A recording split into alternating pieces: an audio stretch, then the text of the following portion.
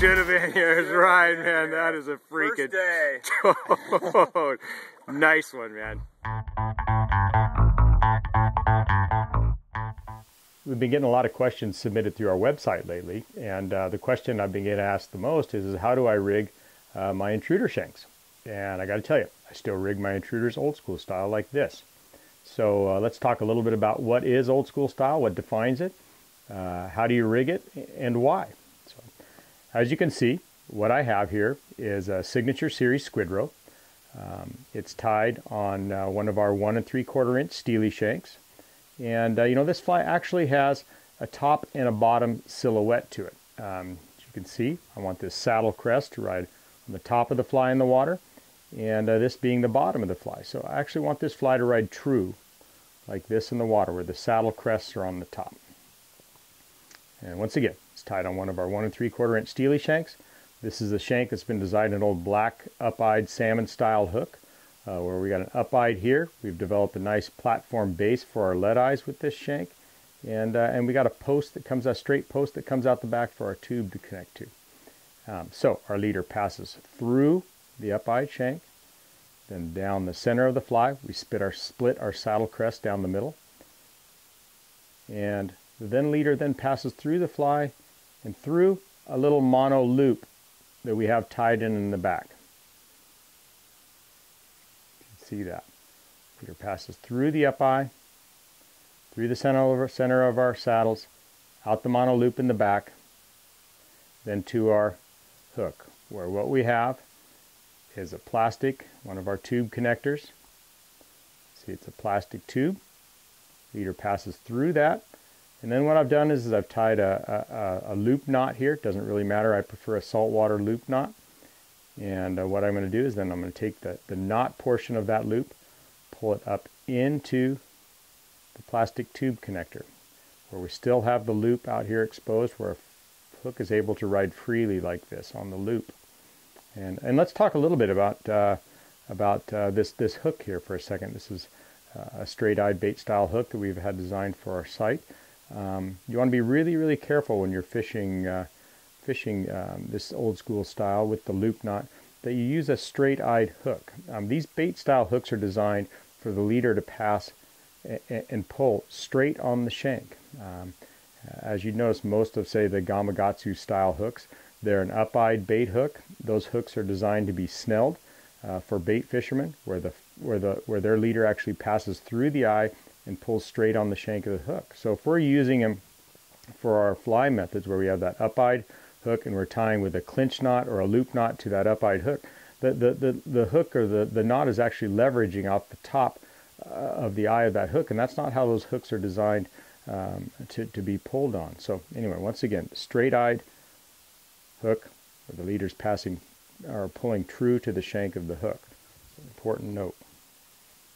So pull our fly up here, we can take a look at it. Once again, leader passing through the eye of the hook, passing through the center of the fly, through our mono loop, pull our plastic tube connector up to the fly, and we're just going to push it onto that straight post on the back, positioning our hook and holding our hook to the fly itself, just like that. And I like my hook point to ride up. I feel like it keeps me out of the rocks some. So usually once I push that post on, I hold my fly like this, where my saddle crest pointing to me and my lead eyes this way. And I just can then turn that tube and position that hook so that hook is riding perfectly true with the hook point up. It's that simple, just like that.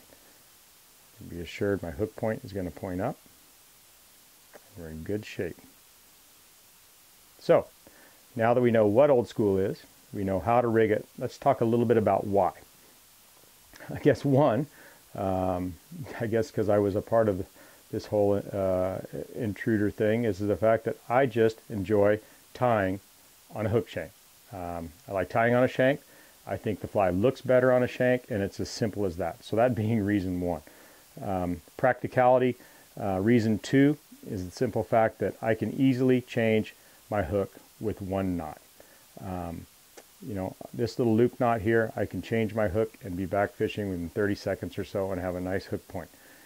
Spend $50 to $100 in gas getting to where you're going, hundreds if not thousands of dollars on rods, reels, boats, and everything else. And the most important thing between you and the fish is this hook point. So very seldom do you see me spending a lot of time with a hook sharpener sharpening hooks. I spend the 25 or 50 cents, change my hook out, and make sure I got a perfect point between me and the fish. It's as simple as that. Reason two is the fact that with old school style, I have my leader passing over the top of the shank, where I have this heavy steel shank below my leader. That's going to help my flies like this that have a top and a bottom silhouette ride true. Just because this steel shank is below my leader, I guess it should be quite obvious that this fly is going to want to ride with the steel shank down, allowing my fly to ride true in the water like this. So reason two is when I'm fishing a silhouetted fly like this, I can help my fly ride true. Whereas say with a tube, you know, the fly passes through the center of the tube with a tube fly, and that tube wants to ride freely on the leader, not really positioning my fly in the water. So with a tube, you have to make sure you have lead eyes and placing your materials in certain ways, and still sometimes the fly doesn't want to ride true in the water the way it would on a shank. So reason two is the fact that I just want this fly to ride true in the water, and this helps it do so. Reason three would probably be the fact that with this method I can change my hook positioning by changing the size of my loop knot, changing the length of my tube connector. I can then change the positioning of my hook. If I have very, very tentative fish that are coming up and nipping at the back of my fly, I can increase the size of my loop knot, increase the length of my tube, and I can pull this hook way back here to the back of the fly where that fish finds that hook when they're coming up and nipping at the back of it.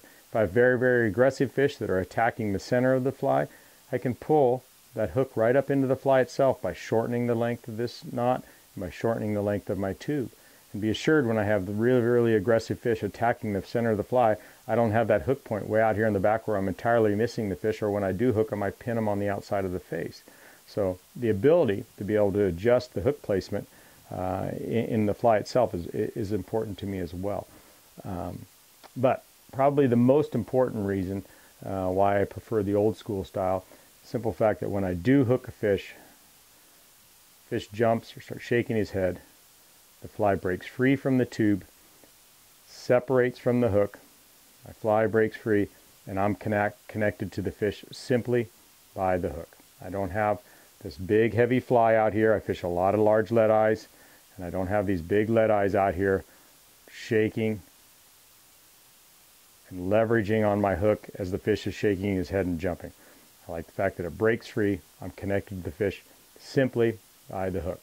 You know, there's a reason those bass fishermen you see on TV when they're using those big, heavy lead-headed jigs, there's a reason that when they hook a fish, you see them hook a fish, put the rod point in the water, start pulling on it real hard, and they don't want that fish to be able to get up and jump and let that big lead-headed jig leverage around and pull that hook free.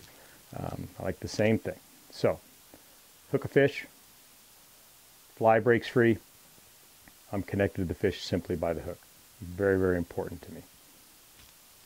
So, let's compare that with what I like to call retriever style. You know, when I first took my intruders and tried to market them, I went through George Cook with Solitude Flies, and he told me I couldn't sell an old school style fly, which he's probably right. Most consumers don't want to mess around with all those extra parts and pieces. So when we first took the Intruder to the market, we took it to the market and tied the flies where the hook was connected, the trailer hook was connected with a piece of braid. Here I'm using a piece of tough line. Doesn't really matter any kind of braid. Some people are using wire and all kinds of stuff now to connect their trailer hooks when tying this retriever method, this retriever style method. I still use it some when I'm tying flies that are in the round and fishing a cone. You can see that it doesn't really matter how this fly rides in the water, it's going to look the same. so I'm not really worried about hook positioning and placement to help my fly ride true. It's tied on a straight-eyed shank. You can see that. So my cone rides straight on the straight eye and my fly rides true in the water. And since I'm using a straight-eyed shank, I'm not able to obviously pass my leader through the eye and through the fly the same way I would old school style without the leader leveraging on the fly funny. And once again, if I were to use an up-eyed hook and try to use this cone, the up-eyed hook would make my cone ride funny and not allow my fly to ride true. So I do use this retriever style method when I'm fishing flies in the round and with a cone. We'll actually do a segment on this steely cone stuff at some other point, but just to clarify the difference between the two. Retriever style, designed the simple fact that when tying a commercial fly, it made it easier for the consumer and less complicated, and therefore you sell more flies.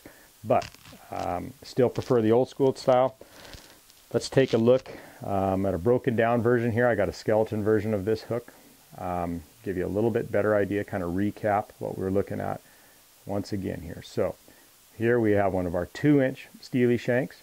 It should be really easy to see this. Leader passing through the up-eyed, down the shank of the hook. We got this mono loop attached to our shank with a nice thread base. Got our mono loop coming out the back. I like the mono, it's kind of stiff. It's easy to find when threading your leader through the fly. So, mono loop passing through the eye, out the mono loop in the back. We got this nice straight post for our tube to slip onto. Here's our tube once again. Here's a blue one. They come in different colors. Got our loop knot. Pull the knot portion of that loop up into our tube connector. Pull on our leader. Slide that connector right up where we can push it onto the post. Once again, turn our fly straight. Position our hook so the hook point is up. There you go. Old school style. Once again, something I prefer. The way I still tie my intruders, most of us do, and there's a reason for it. I hope you learned something. I hope this helped answer a lot of questions out there. Like I say, once again, we've had a lot of people inquiring about this. Give it a try. I think it'll work for you. I think you'll like it, and it'll be the way you